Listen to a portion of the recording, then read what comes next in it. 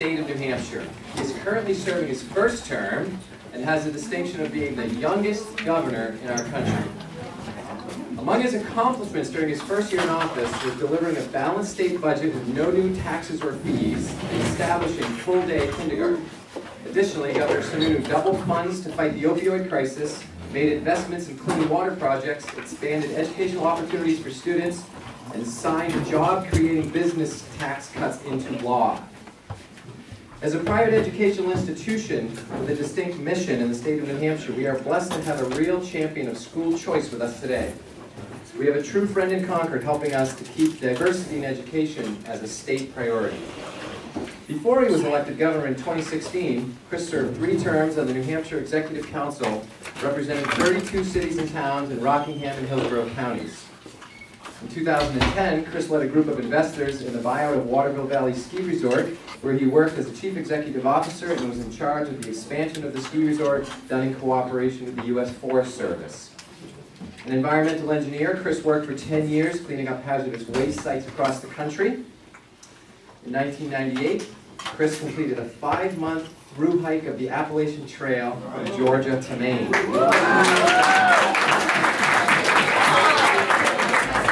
We have some hikers in the room.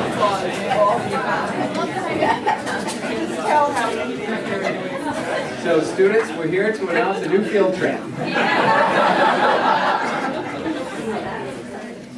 Chris grew up in the metropolis known as Salem, New Hampshire. He graduated from MIT with a BS in Civil and Environmental Engineering. He lives in Newfields with his wife Valerie and their 3 children, Calvin, Edie, and Leo. Ladies and gentlemen, let us give a warm Jesse Remington welcome to our governor.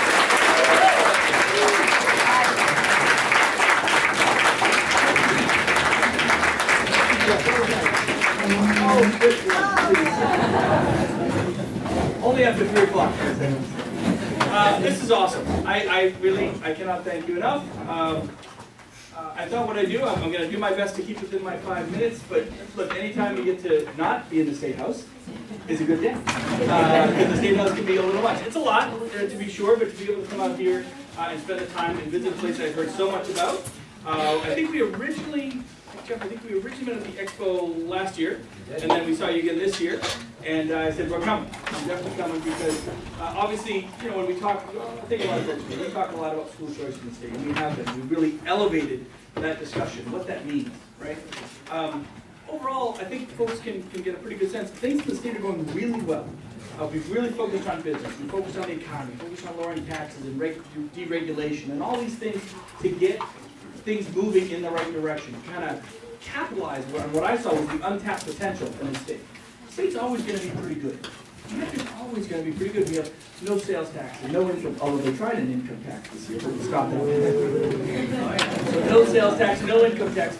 I mean, we just have great fundamentals, local control, community-driven programs. And even in our major metropolitan areas of Manchester, it's still a very community-driven place compared to almost anywhere else you're going to find in the country. And because of that, New Hampshire's always going to be in a pretty darn good position.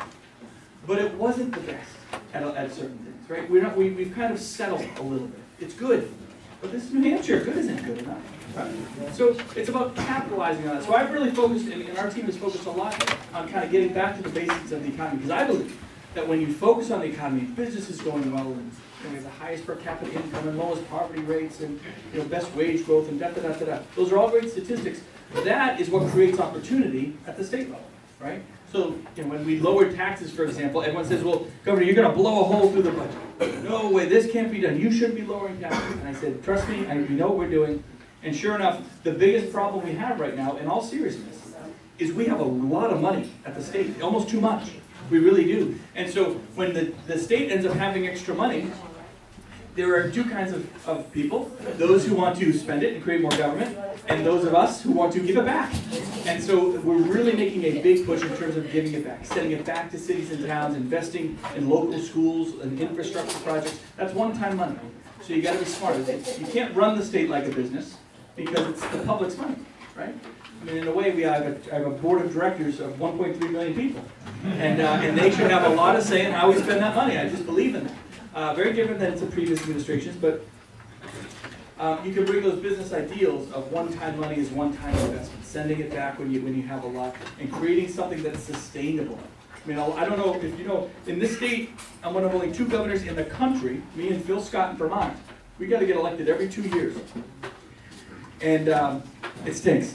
I'm not gonna lie to you. It's tough. But it's complete, and when you get to it though, it's complete accountability. The power is in your hands, not our hands, which is the way it should be. It's frustrating that I'm governor and I have to keep running.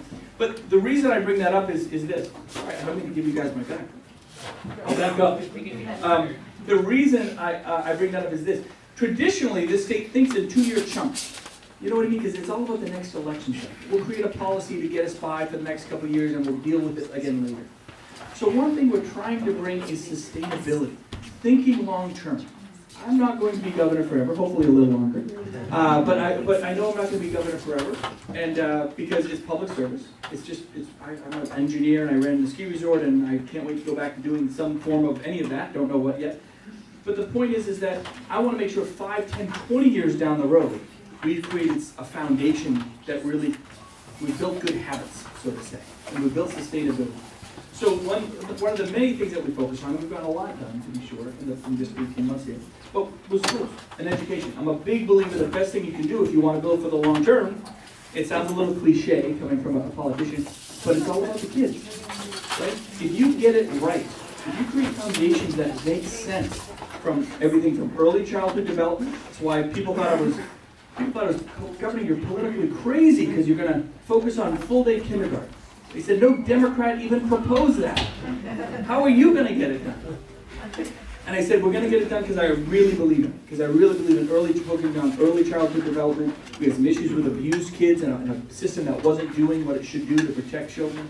Opportunities at the kindergarten level, all of that kind of stuff. And again, opportunity is the key word, right? Because you live in this town and she lives in that town. You're both in New Hampshire. It's about creating that equal opportunity. Why does that kid have an opportunity that that child doesn't? Government is not here to guarantee much. I really believe that. We are not here to guarantee much of anything except opportunity. My job is to create as many doors as we can, as many opportunities as I can, and then you, as your family, as a student, as an individual, as a business, it's your job to walk through them, or not. Live free or die. Do whatever you want to do. But my job is to really help create those opportunities, not where I think we've gone in some previous years where we were trying to funnel people into a system or funnel people into an institution. And the trick of government, what is the big magic trick of government? I found out. I rubbed the magic lamp and the genie told me. But this is it. How do you get the big government, big institutions, to focus on the individual, right? We can create policies all day long, we can invest money all day long, we can pass budgets all day long, but if we're not creating opportunities and focusing on what is going to help him or her, or this one or that one, that is the trick. And so by, again, thinking long term and putting, I call it the stories. I spent a lot of time outside of the State House because, let's take the opioid crisis. We all know this is an opioid crisis. This is a drug crisis in this state. Has been for some time. For a long time the state ignored it. I refuse to do it. The only way to find out what we do next isn't to talk amongst ourselves in the State House. It's to sit with a mom who lost a daughter. It's to sit with a brother who lost a sister. It's to sit with someone who's gone through the same recovery cycle again and again and again. And say, what happened? Where did the system fail you as an individual? And when you get those stories, that's just one example, when you get those stories, you then take those stories and you turn those into better policy, right? People should create the policy, not the politicians. We should just be the tool to get done what you guys need done. So that's why it all comes back, why do I focus so much on school choice? Because it's opportunity. It's that simple. Look, I love public schools. I'm the first governor in 25 years in the state to come up through public schools in New Hampshire. They were some of the best in the country, a foundation, and will continue to be the foundation for our educational system for a long time to come. It's wonderful. It doesn't work for everyone. It's just not the right, best option for everyone. So I don't know if some of you know my background a little bit. My wife and I, we homeschooled for about 3 years, and then we tried the local public school. We're from a tiny town called Newfields, about 20 miles away, and we lived like about 100 yards from the school. So we tried the public school, and it was fine in the elementary grades after we homeschooled for a few years. Then we tried a charter school, but we just got waitlisted. I didn't get in. Very popular charter school, I guess, so that was great. It's a bummer to be waitlisted. But it's fair, right? It's all fair. It's all fair. No one gets preferential treatment, which I think is the absolute right thing. And now my kids go to a very small Catholic school on the seacoast. And my son Calvin is right now in the 7th grade. Edie is in the 6th grade. And Leo is 5 years old, and he's a madman. And he runs all of it. So we are living it as parents, right? What is our next option? Where are we going next? I don't know. I don't know. I mean, that's why I was so excited to come here. My wife and I are going to be coming, and Valerie's going to be coming to visit in the fall when things kick back on. Because we have about another year to figure out what's next as Calvin gets ready to go into high school. So it's all about those opportunities, and not just creating the opportunities. You can create the best opportunities in the world. You can have the best. As the example I use is you're a manufacturer. You invent widgets. I don't know what a widget does, but it's the best one around. It doesn't matter unless you tell people about it, unless you promote it, unless you talk about it, unless you go out and advertise, right? You got to go sell it a little bit. We have great widgets in this state for all the different aspects of our lives. What we don't do very well in the state is promote, right? Like this is a great widget. We're sitting in the middle of a great widget at Remington here, right? Let's promote it. Let's make it bigger. Let's folks. There's a lot of folks that probably don't even know you're here. A lot of them do in the local area, but as is told by the, I would say the anecdote, but the proof is in the pudding. The fact that you have families that will travel so far to come to a place like this, where they get that one-on-one specialization, where they can excel, where they're not held back, where the best of their skill sets as a student can really come to light, and they're not just trapped in the four walls of the classroom, the four walls of the institution. For a lot of kids, that's fine. For these kids, and for those who are searching for this kind of opportunity, it's not. And so that's our job, is to keep making it better and making it bigger and finding what the next thing is. So by the way, we should get a picture because then I'll promote it. I got a lot of people on social media that follow me. So I'm happy to promote it. I really do. And again, by doing that, by getting out there and talking about all these wonderful things, we're letting people open their eyes to opportunities that might be literally in their backyard, but they don't even know it. Right? You know, I talk about because I work a lot with the nonprofits in the state. And maybe you've seen, I tend to do some wacky things. For homelessness, we slept on the streets of Manchester. And we raised a lot of money, right? And I made all my commissioners go sleep on the streets of Manchester with me. And it was great. We did the big homeless sleepover. And we raised $300,000. It was really wonderful. You see, in the middle of winter, I'm jumping in the ocean for whatever the cause is of the day. And the next one coming, by the way, I'll just tell this side story. I think I'm going over my 5 minutes. Just going to get mad at me. So we're out at the sleep out. Here's my story.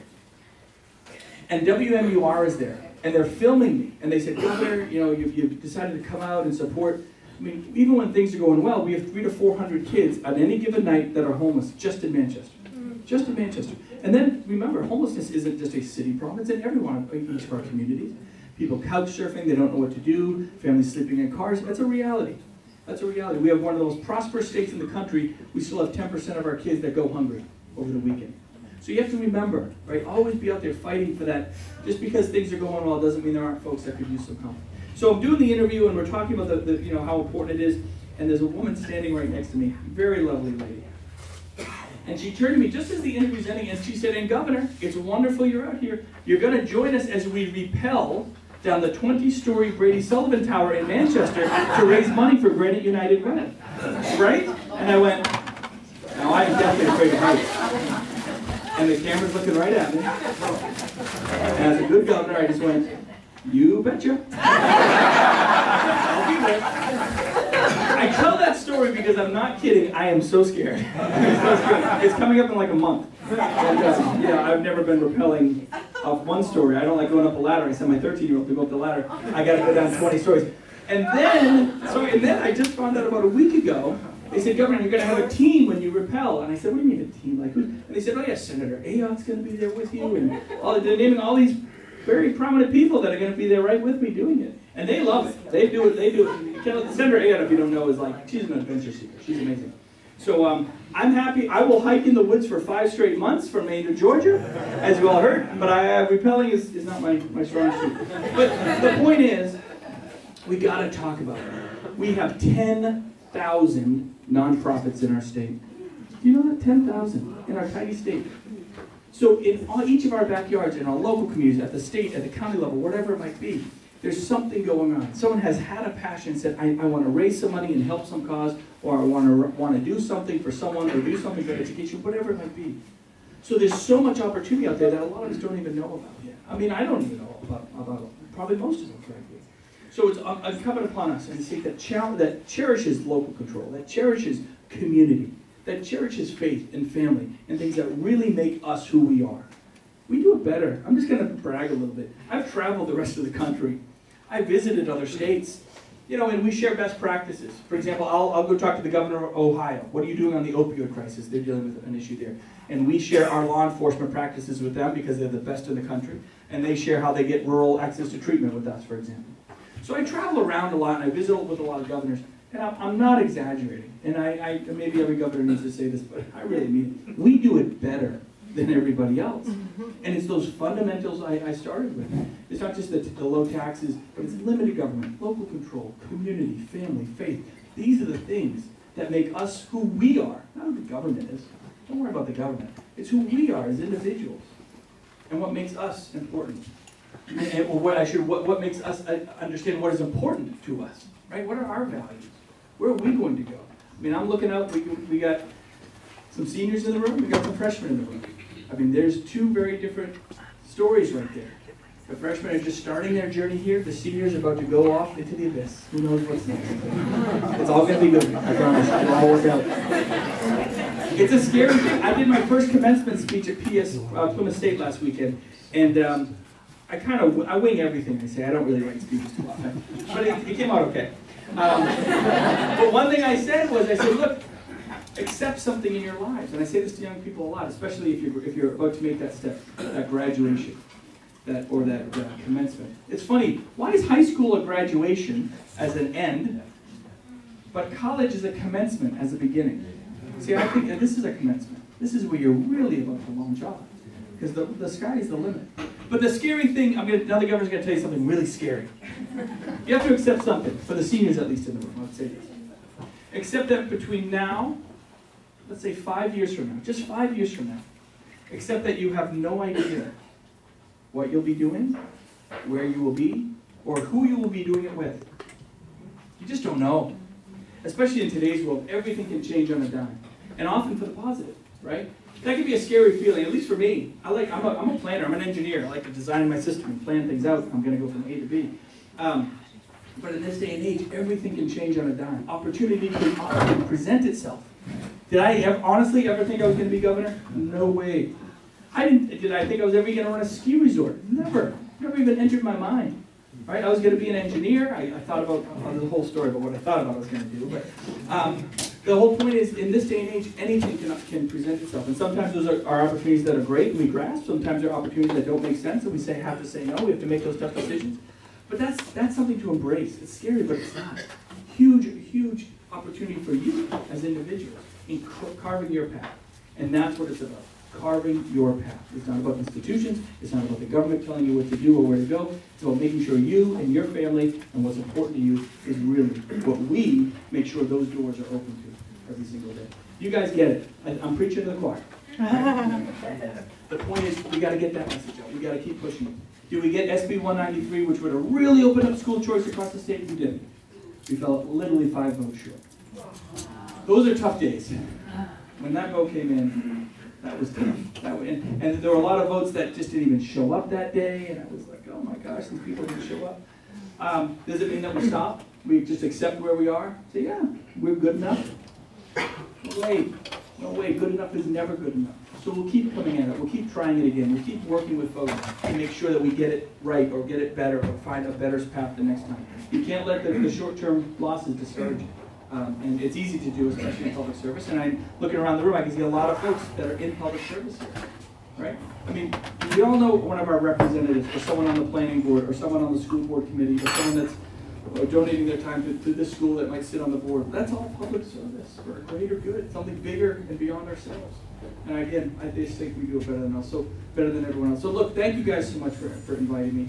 I'm happy to take questions, or Sununu, you went 9 minutes, you're gone. I will walk away quietly if you like, or I'm happy to take some questions, whatever you like. But I just can't thank you guys enough for allowing me to join. Thank you.